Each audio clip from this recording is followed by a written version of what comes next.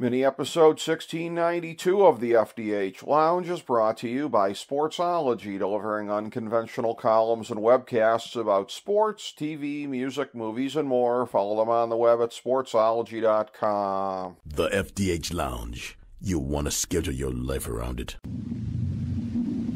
A long time ago, on a gloomy, wet Cleveland spring night, two men stand alone amidst the late-night drizzle.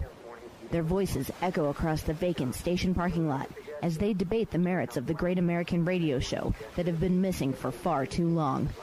On that night, an idea was born. That idea became the FDH Lounge.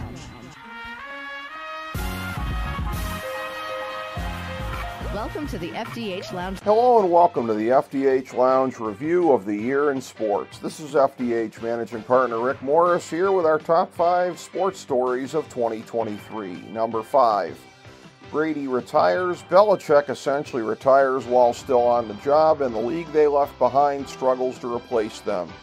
An injury wave wiped out a good chunk of the star power in the league. New questions were raised about previous Golden Boys Josh Allen, Sean McDermott, and others, while the QB depth in the league has apparently plummeted to a modern low. Even the best teams are just less mid than those behind them. Nevertheless, the league is having another banner season business-wise and is preparing to welcome in a marquee quarterback class, so this bump in the road may not even be felt beyond this year. Number 4, the year of the gimmick. With the new pitch clock, expanded bases, limited pickoff rules, and shift regulation rules in MLB, an expanded international slate in the NFL and NBA, and the in-season tournament in the NBA, leagues are going far beyond alternate uniforms in their endless quest for monetizing interest by introducing different dynamics.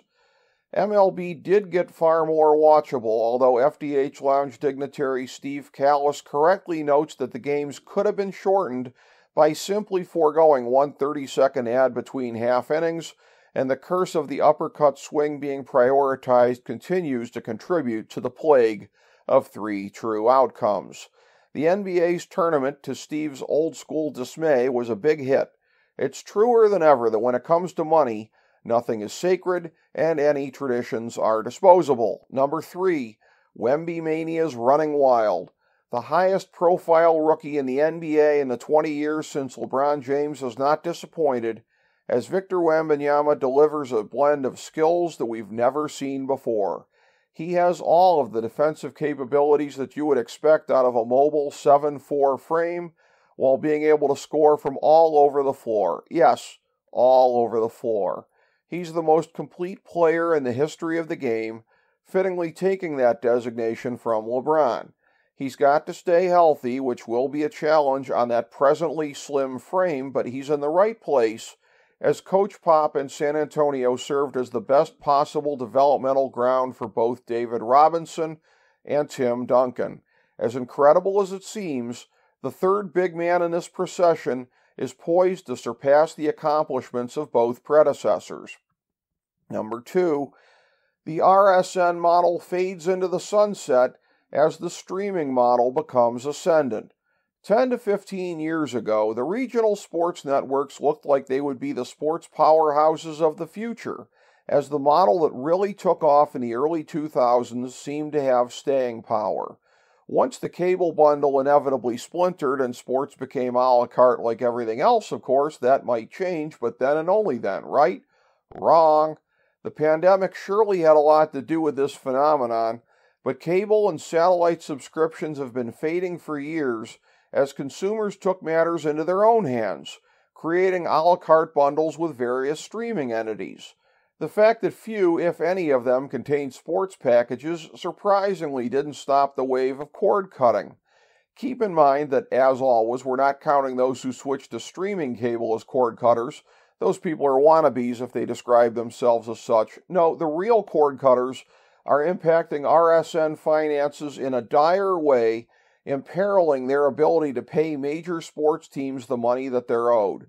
Legal disputes continue to disrupt MLB, the NBA, and the NHL while this all plays out. Meanwhile, streaming continues its strong momentum, as Max just acquired many major Turner Sports packages.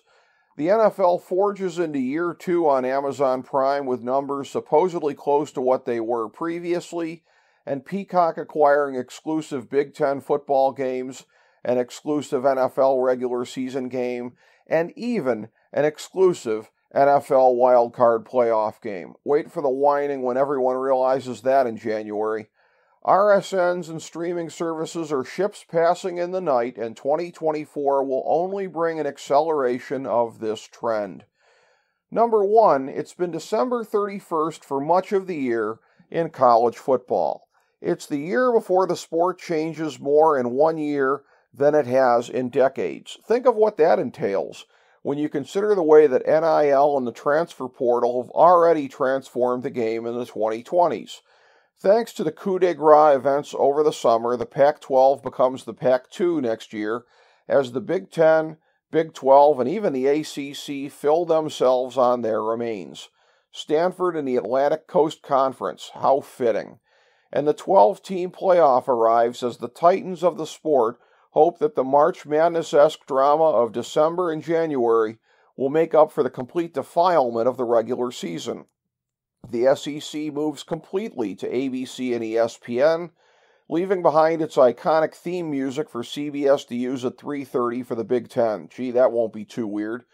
A TV deal for the playoff will also be negotiated, as ESPN will eventually have to share the expanded bracket with other networks, as long as they're still interested. Yeah, right.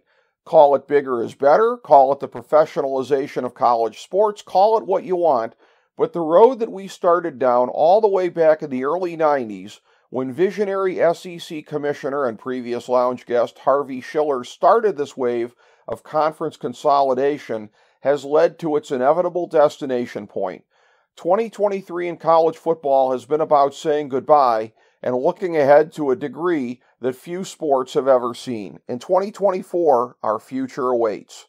Thank you for joining us for this mini episode of the FDH Lounge.